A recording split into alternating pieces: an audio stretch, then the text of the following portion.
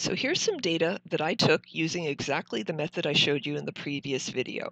So these are my experimental values for the time of flight and the horizontal range traveled by the cart, and these are my theoretical values. And I just want to draw your attention to the two ranges. So my experimental value, measured with the tape measure, was about 29.2 centimeters. My theoretical range, calculated, was 38.4 centimeters. Wow, that's 9 centimeters difference, and the uncertainties only add up to about 1 centimeter.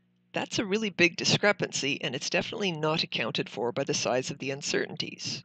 So we know something's gone very wrong here. Now this will happen even in experiments that don't have a gotcha built into them. You'll do everything right, the experiment was well designed, the theory is valid, and yet still, your results won't end up agreeing with an uncertainty. So what do you do in those cases?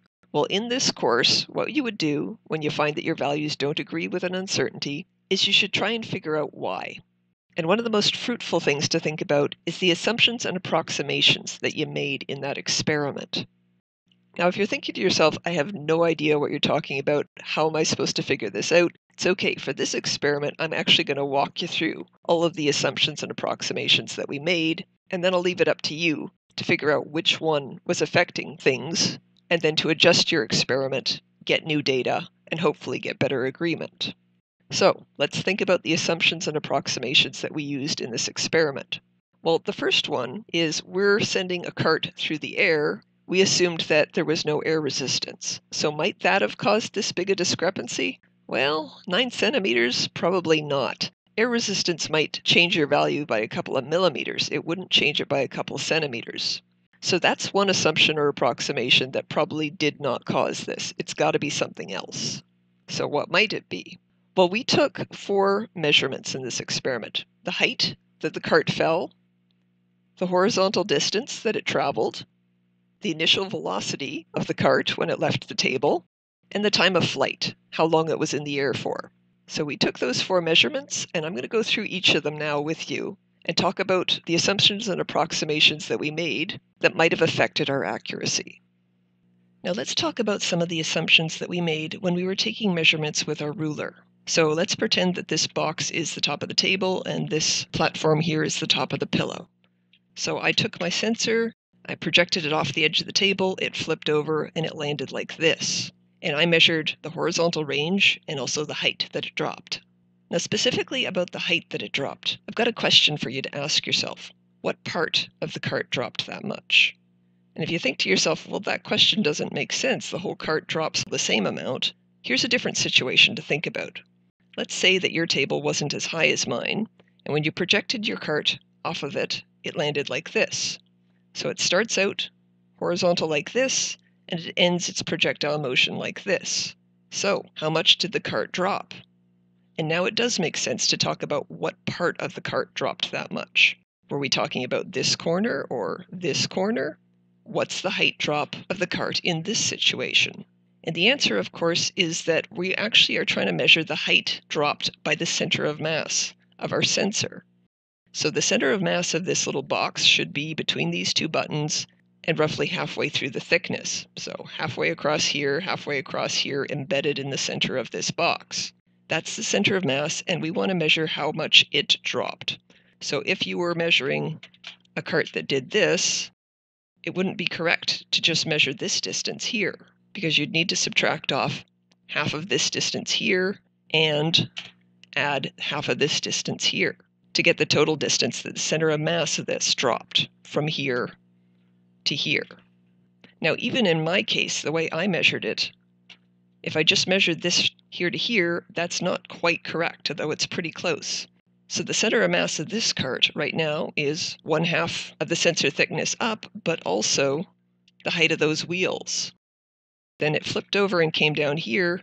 Now the height of the wheels aren't involved anymore. So the center of mass is only half a thickness of the sensor itself up. So if I measure this distance, then I'm basically missing the height of the wheels. They're only about 3 millimeters high, and I've got other sources of physical uncertainty. I may never notice a difference that small. But nevertheless, if I just go from the top of the table to the bottom of the sensor on the pillow, I am slightly misjudging the height that I should have measured. And it's even worse when you've got a case where the cart falls like this. So how you measured the height probably involved some assumptions. So just rethink them and decide whether you might need to redo the experiment and remeasure the height that the cart dropped.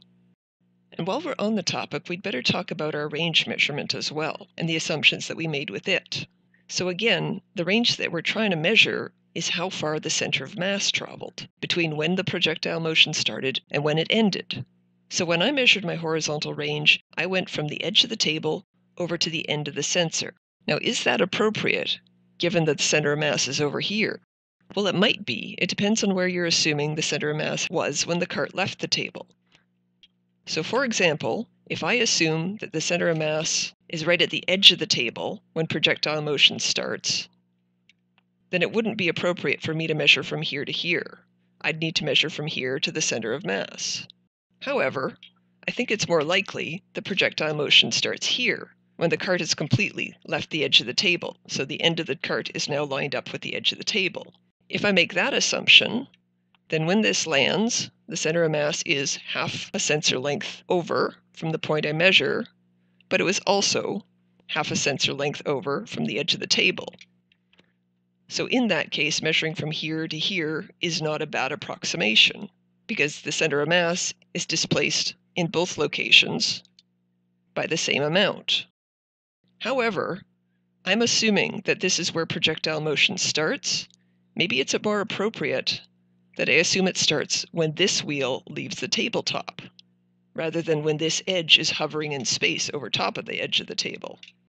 So if that's the case, if the real point when projectile motion starts is when this wheel leaves the table, then the range I measured from here to here is going to be too short by this amount.